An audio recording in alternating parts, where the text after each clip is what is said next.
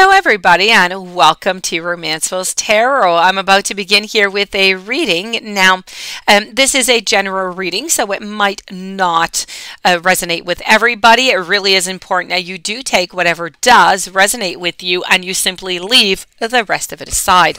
Now, if you have any questions whatsoever and you would like to contact me, please do so. You can find pretty much all of my information right below into the YouTube description box, so please do check it out and contact me if you wish to. It will be truly my great pleasure to assist you. Also, if you have not yet subscribed to the channel, please do take a brief moment of your time to click the subscribe button to show your support to the channel and to myself, and it is always and greatly appreciated. Now, talking about appreciation, I want to thank all of my subscribers. I want to thank you for being there and for sharing and for commenting and for being a part of this channel. Thank you. It is greatly appreciated. And I want to thank all of these subscribers who have donated also so generously to the channel. Much gratitude. I do thank you so very much. So with no further ado, let's begin this reading. So we have here messages from spirit guides. We have messages from your angels. I have 2 and 2. So I have 2 angels, I have 2 guides, and we're going to go see what exactly it is that they want to give you as a message. We're going to be speaking here about how calm is not a weakness. We're going to be speaking about not relinquishing your power, about your self-worth, and about some communication. So let's start this off with the beautiful angels. Let's start off with your self-worth, because it is just so very important. Your self-worth truly bestows a sense of confidence, an expectation of success, an ability to love. This is about deciding on clear boundaries and limits and firmly decline to let others step over them or manipulate you, because you are going to earn respect. So don't let them do it.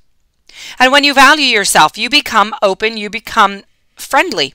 So, slow to take offense, and you become quick to forgive. This is about reminding yourself. Your angels want you to remind yourself that you are likable, you are lovable. Do not let others press your buttons. Stand tall and stand confident. Now, with true self-worth, you radiate a golden aura, which is going to enfold others and make them feel good also. Ask your angels, please, to step into your aura and to guide you. This is about telling yourself as an affirmation that you are confident and you are worthwhile. Let's stand our ground, express the way that we want to express our feelings, our emotions, our point of views, and let's just claim that self-worth. Moving over now to a little bit of communication. Now, the angels, they want to remind you that being spiritual is about being genuine and being honest. So when you speak from the heart, others, they feel the resonance of truth. They feel that trust in you. This is about talking positively.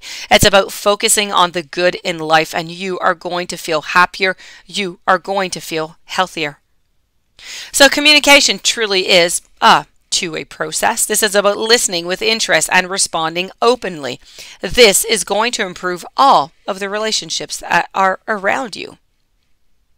So communicate constantly with the source. With source using prayer, which is asking, and meditation, which is listening.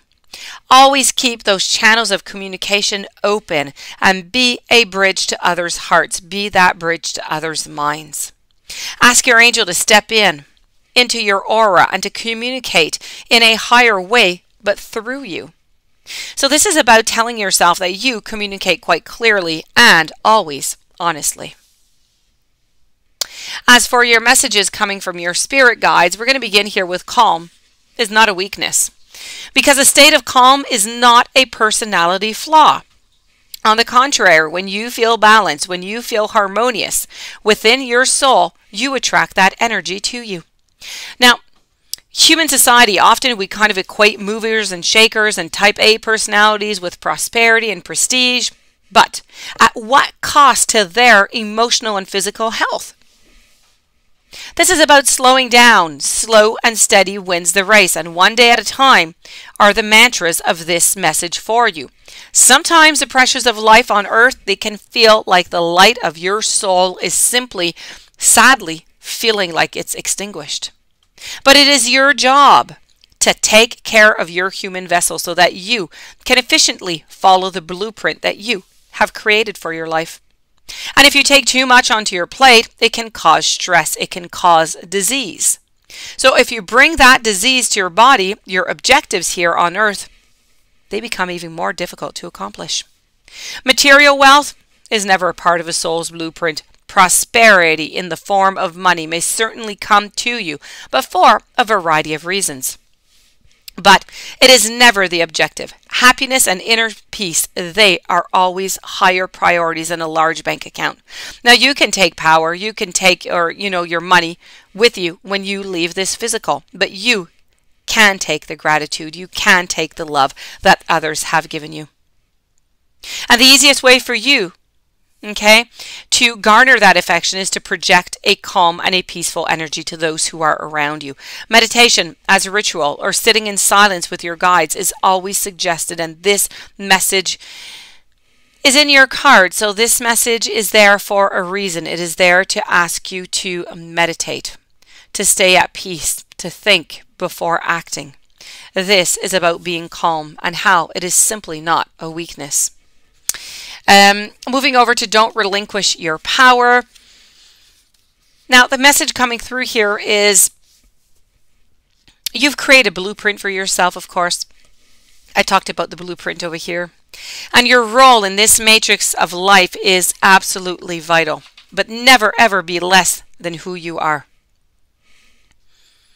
Now, when you receive this message, you need to examine how you may be taking a back seat into the dynamics of this incarnation.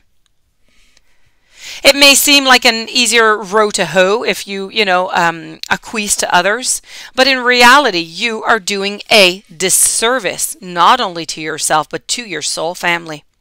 Your influence, it matters. Your opinion, it matters. It is part of your birthright, so don't be so quick to undermine yourself and to give away the strength of your convictions. Now, the puzzle pieces that create that big picture, they don't come together as a whole if you choose not to participate. This is about having faith in yourself and know that your emotions, they are manifesting in a certain way and in a certain time for a reason, that divine timing. So many of us, when we are insecure, we try to take away the power of others to build up your own shortcomings. Be aware that this is the result of a very fragile ego. You have to acknowledge this and don't engage into any of those attempts, any of those manipulations. You need to be steadfast. You need to have that resolve. And this, my dear friends, does conclude your reading. I do hope that you enjoyed. I do hope that the angels and spirit brought you some very interesting messages that you will be able to use. If you have any questions and you would like to contact me, all my information is right below into the YouTube description box.